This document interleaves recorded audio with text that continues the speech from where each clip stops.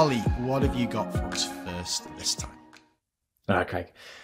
Number one this week, and hopefully you can hear it through Ada's cries. Can you actually hear her?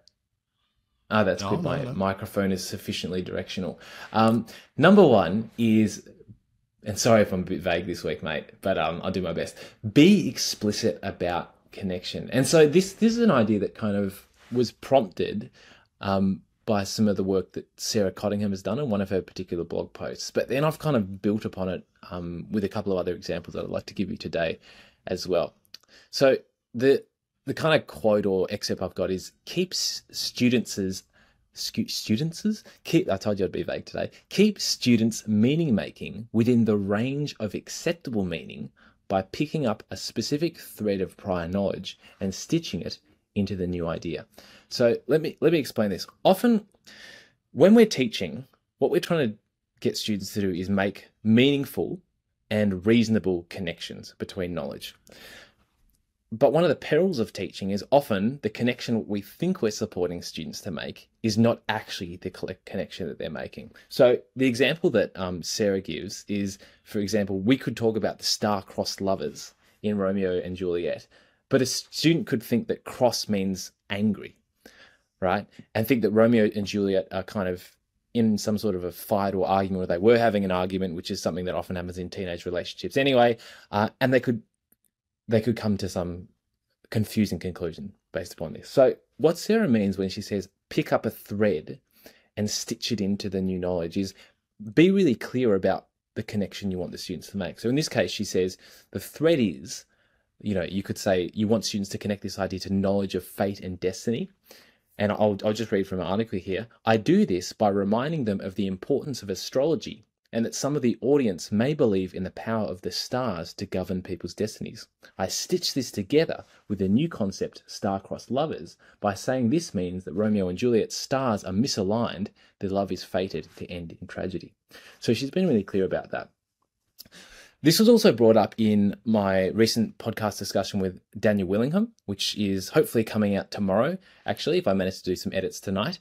And the example that he gives is a lecturer might be talking about Shirley Temple and might say something like, a lot of movies starring Shirley Temple came out during the 1930s. They were meant to make their audience feel good and forget about their troubles, and they were very popular.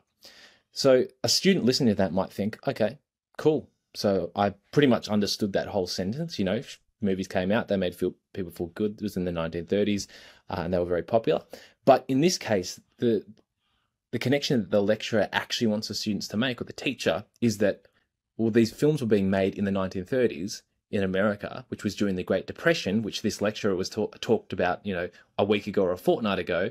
And the reason why the Shirley Temple films were really popular was because they offered an opportunity for people to escape the depression of the time because they were really fun, right? And so without the lecturer explicitly making that connection for students, taking that thread from about the Great Depression from a prior lecture and stitching it into this current lesson, students, it's unfair for us to expect them to make that connection. And a way that this can kind of apply to mathematics, I think, is talking a little bit about, I don't know if you recall in Tools for Teachers, I'm not sure if you saw this section, Craig, but it's kind of, I've sketched a knowledge tree of the structure of an expert using Pythagoras' theorem. Yeah. So it's kind of like, what does an expert do when they're using Pythagoras' theorem? Well, first they ask, is it a right-angled triangle? If it is, they might be able to use Pythagoras' theorem. If it isn't, they can't. If it's yes, they need to ask, do they have the lengths of two sides and they're missing one? And so on and so forth. So one of the ways that we can make these connections really explicit in mathematics, I think, is by explicitly mapping out the kind of knowledge structures that we're hoping students to take on, and then providing them with practice actually navigating those knowledge structures. So yeah, that's that's the idea. Be explicit about the connections you want students to make. Love it, Ollie. Right, okay, I've got four things for you here. So the first is, this is making my day, the fact that you're obviously at the early stages of your big collapse that I've been predicting. Now you've got, you can't say words, your thoughts are all over the place. I've been waiting for this day. Yeah, well, there you go, Craig. So, and again, listeners, we'll track this over the coming years when Ollie, he's struggling with words next month, sentences, entire thoughts. He'll just be a wreck. So I'm very much enjoying that. So that's number one. Second, Sarah Cottingham, she's fantastic, hey? So I had her on Tips for Teachers. I need to do a big deep dive, like 3 hour epic with her, because she's super smart and got, loads of good things to say. So if listeners haven't checked out Sarah's work, put a link to that in the show notes. She's a fantastic, absolutely brilliant person. It's interesting, the maths thing. Now this, I don't know if this is related to this or not, but I've been thinking about this over the last few days, and this seems like a good point to bring it up. You know, polysemous words. And again, if listeners aren't familiar with these are words that have different Multiple meanings. Sound exactly the same, but have different meanings. And they're really problematic for kids. So a really good one in maths is similar, because the meaning of the word similar in a maths classroom is really specific. It means two shapes, one's an enlargement of the other, whereas similar in the rest of the world just means a little bit alike. Now, I think teachers are really good at, when they're teaching similarity, emphasizing exactly what similar means. I don't think that's the problem. I'll tell you what I think the problem is, and again, you just triggered me to think of this now. Whenever you're not teaching about similarity, I think the word similar, you just drop it in left, right, and center, as you would do in like normal conversation. So you could be then, talking about equations or whatever, and say, oh, those two equations are quite similar to each other. Because you're not even thinking similarity, but it goes back to your point there. If the kids are kind of latching on, they've remembered this meaning of similar that you've really emphasized, then all of a sudden that's potentially quite confusing. And again, I certainly would never even consider this, but I've just noticed it in a few lessons I've been watching recently where technical vocabulary has been used, but used in kind of the everyday sense. So I thought that was interesting.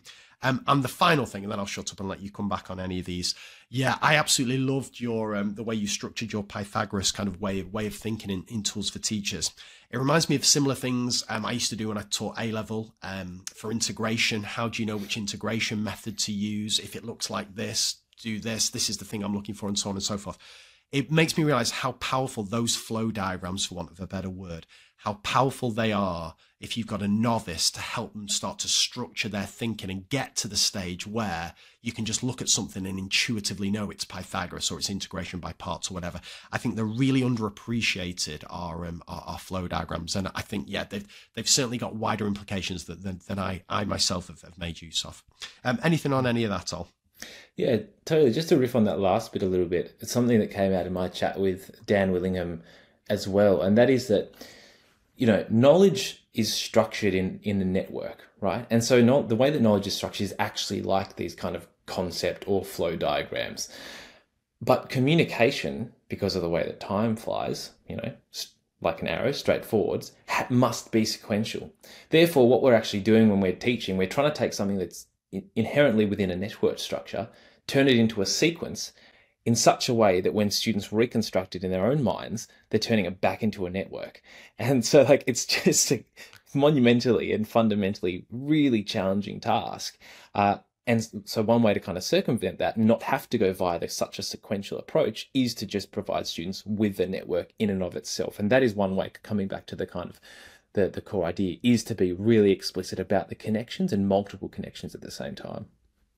Lovely that, Al. Lovely that. I tell you what, if listeners are playing a drinking game here and your kind of keyword was Dan Willingham, you'd already be on your way to being hammered now. I think we're all aware Ollie's interviewing my hero, Dan Willingham, here. So listen out for that one. There you go. What's your number one, Craig?